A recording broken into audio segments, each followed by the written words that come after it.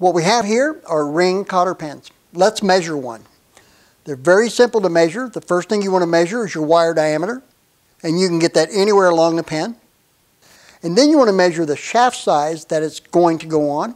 In this case, I've got a universal clevis pen to use as an example. Okay, there we've got that. And then the last thing you're going to measure is the overall length of the pen. And that's pretty simple. You just want to measure from end to end. And there you have it. It's that simple to measure a ring Cotter pen. Thanks for watching. If you didn't see what you're looking for, or if you need something special, just pick up the phone and give us a call at 785-392-3017.